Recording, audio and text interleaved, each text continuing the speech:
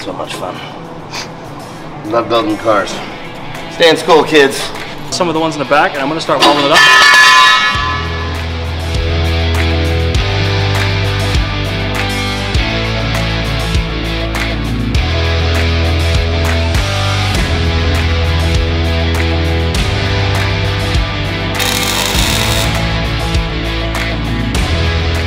Welcome back to the channel. We have this amazing 64 Cadillac Coupe de Ville. We're actually putting a Nelson motor in it. We're bringing it to SEMA this year.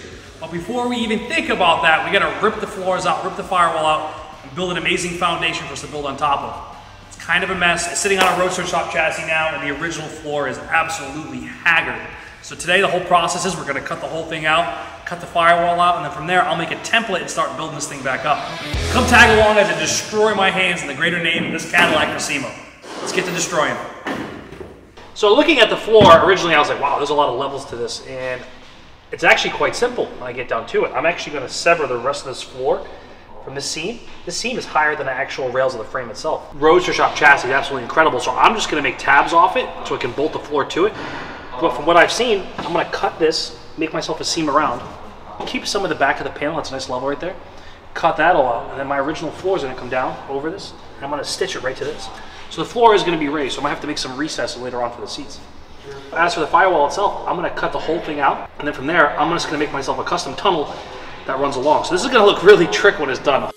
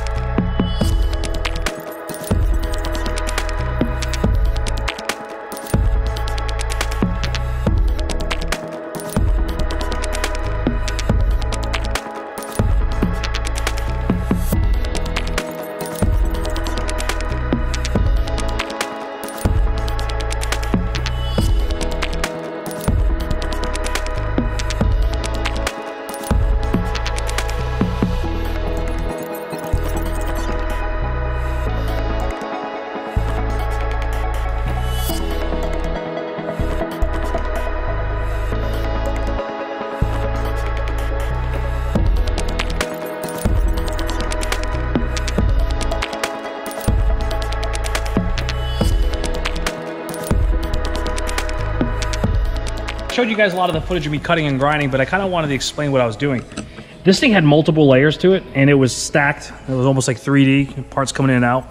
So I just started trimming all the fluff out that I couldn't use, and I came all the way up. I followed the inside of this pinch weld.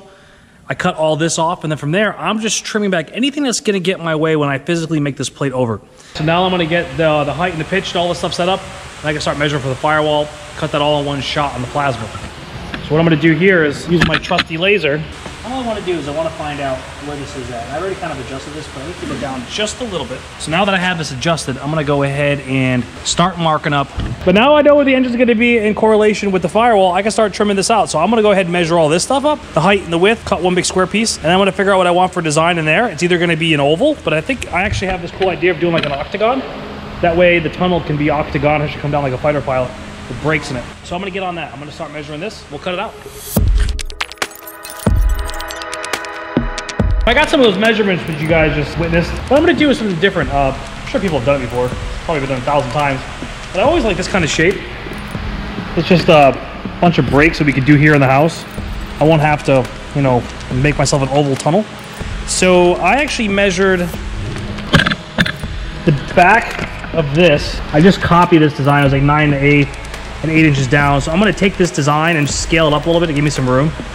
And then from there, I'm going to imprint it in the back of the actual firewall itself. So it's just going to follow the same contour. And then when it comes time to me making the tunnel, I'm going to design a tunnel like this. It's going to be a broken piece, almost something you'd see like in a fighter pilot. Well, that's what I would think it would look like.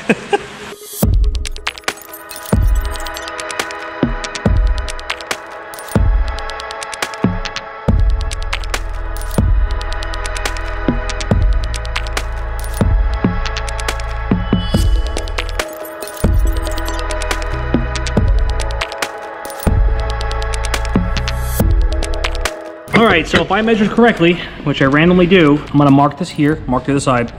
This is where the brake mark's gonna be, and this is gonna ride down here for our floor pan to start for the rest of the floor. Give us a good little start, and then I'll trim this up and clean that up when I'm done. But for now, I wanna break this all. Go ahead and measure this.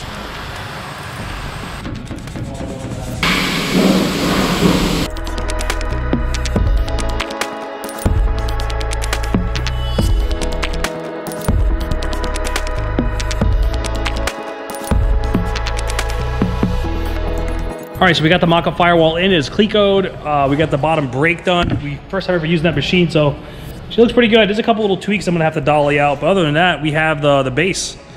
So now I'm gonna go put the chassis back under. I'll pack some cars in here tonight and call it a day.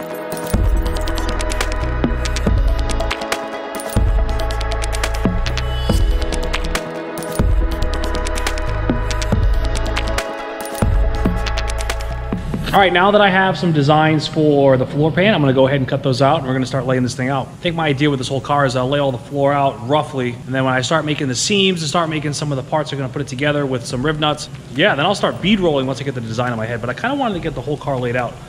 So what I did now is I started designing the pieces for the drive shaft loop. I didn't want to just use 1-inch tube and bend it. I wanted to create something with good structure to it, and I wanted to make it a little artistic. So I cut it up on the Shop Saver machine, and I used 2 pieces to make a cool 3D drive shaft loop. This will also look good, but also keep the drive shaft from ripping into the floor. God forbid anything ever happened with that Nelson motor. All right, so we got the forward and aft facing brackets, then we have the lattice to tie it all in. This will be the width of it. So I'm gonna go ahead and weld her up, and we got ourselves a nice piece.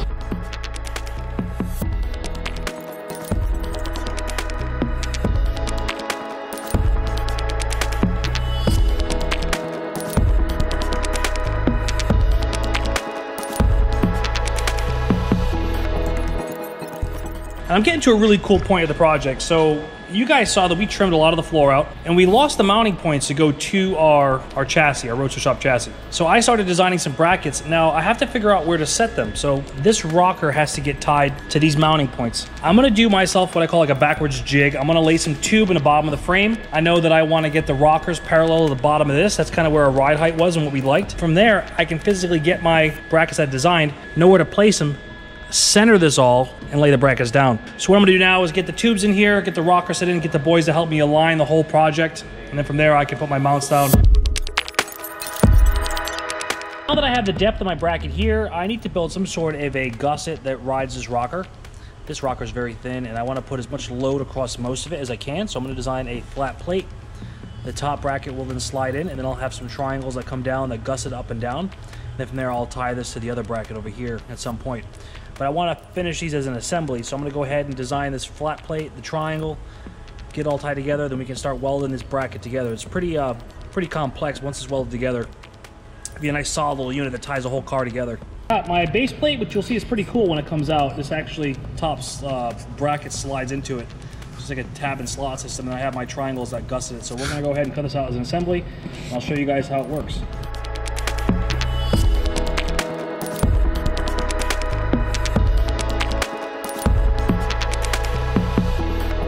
So this is the frame bracket. This one goes to the rocker. I wanted to beef up the rocker because it's so thin, so this gives me more space for a load on the rocker itself. And then I made this indexing note right here. So if you can see, this gets welded onto the rocker. There's my indexing note for the depth and the height of where this has to be to make the frame where I want it. And from there, I just did some gussets. This just gussets up and down, and then from there, we have ourselves a nice, sturdy frame bracket, and it looks pretty slick. So now the hard part is I gotta go prep all these up.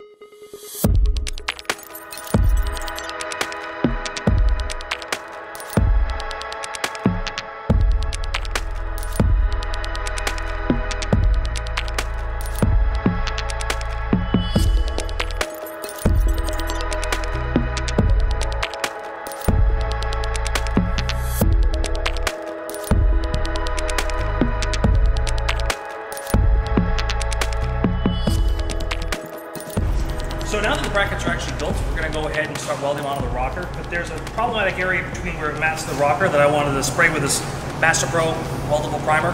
That way later on in life, this won't start corroding and bleeding through the paint when we paint it. So I'm going to go ahead and have Shannon paint these rockers, and we're going to get these welded in.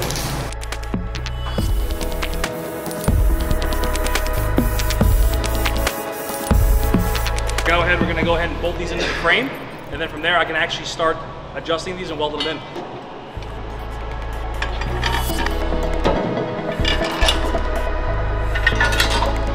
So much fun. Love building cars. Stay in school, kids.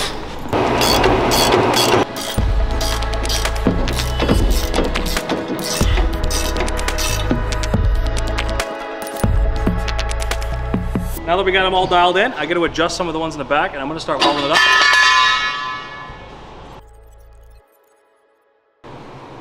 Whoa, zippity zappity! Stop! Ah, stop! Did you get it? Yeah, I got Why it. did we get so bad? Yeah. That doesn't feel good, guys. Make sure you always wear protective eyewear, protective face gear, and gloves.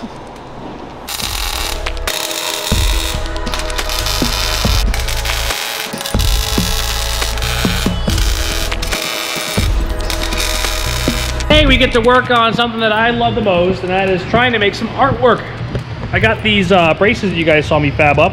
We got them all welded in. Now I'm gonna go ahead and tie them all together. I wanna make this thing as rigid as possible. All this weight was on the rocker, and I just don't feel safe with this weight just being on these little plates that I made. Even though it's a little overkill, I still wanna tie these together, and then also still weld it to the rocker so this thing has a hard time ripping out if we ever did some stunts. As I say stunts, I mean racing. So what I'm gonna do is tie these two together, make myself almost like a reverse handlebar that comes down, and then I'm gonna do like some sort of a bracket that ties those two together. And then from there I'll be able to weld it right in the seam.